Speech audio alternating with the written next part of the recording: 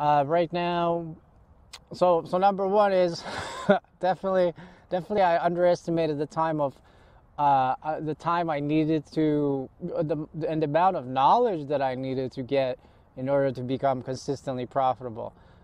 And so the top 10 things I would have to say is the amount of time it took me to pretty much get things together.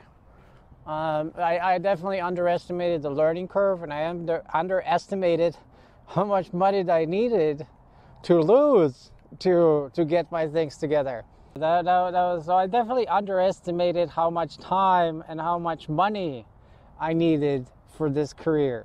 The learning curve is steep, and the amount of money that you need to put into this career is very high. You have to look at the grand scheme of things, how you will be able to, lose entire 2,000, 3,000, 5,000, 10,000, maybe a 20 or 30 or 40,000 account.